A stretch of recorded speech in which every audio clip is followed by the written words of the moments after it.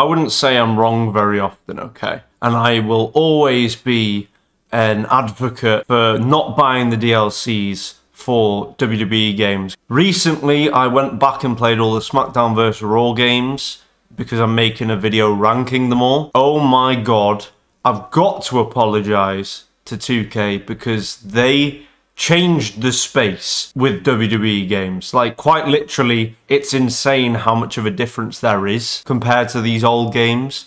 The control schemes are clunky.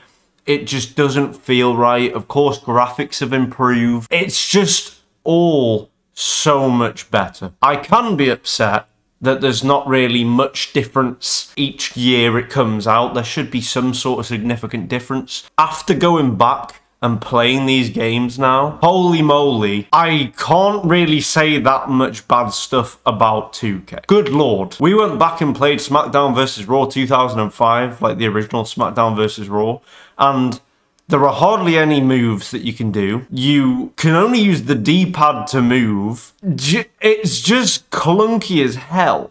It's disgusting. Jesus, they changed the control scheme in such a good way that I can't comprehend how much of a difference it actually is. Like, we worked our way up through 2005 to 2011, and only in around about 2009-10 was when controls seemed to feel somewhat better. But even then, it still feels clunky as hell, and sometimes it feels like what you're pressing doesn't even work properly. Like, it was either 2007 or 2008, I'm not quite sure, I can't remember. But I couldn't even figure out how to Irish whip someone. Whereas every other game I figured it out eventually. But on that one I couldn't. It physically wouldn't happen no matter how many buttons I pressed. It just wouldn't happen. So I have to say sorry in that regards to giving that like slate to 2K. I will of course carry on giving slate with like regards to DLCs and the fact they're not worth it. Although, this year they've got me again. Again, they've got me because there will be one DLC pack I buy in 2K24, and that's the Post Malone one. Whichever one he is in. Because I'm a huge fan of Post Malone. I've met him.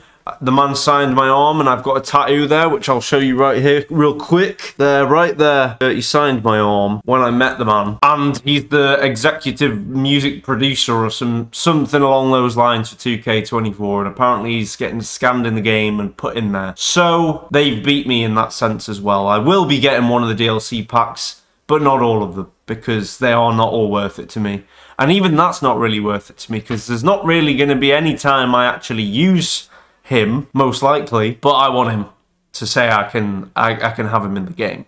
A lot of people clown on this and think it's a terrible waste of a slot, but they do it a lot, so I don't get that. I saw a lot of comments around saying that they could have added more like NXT stars, which is fair enough, I guess, but I'm not arsed. I don't care. I'm not getting the DLCs anyway, except for the one with Post Malone in it, which makes a difference because last year I didn't care about Bad Bunny, but I got him anyway from pre-ordering the game. I do apologise, 2K, for the slander I give, because goddamn, you made a hell of a lot of a difference compared to the old SmackDown vs. Raw games. Jesus, it's all well and good looking back on thinking of all the good times nostalgia-wise, but good lord, I did not realise how drastic these games were with their movesets, the lack of entrances, the graphics. Obviously, I knew the graphics weren't that good, but good lord, going back on them and playing them compared to the new 2K games, they are something else. Maybe go try them yourself and see what you think, but they're going to stay in the past for me now, and they can be looked back on with the good memories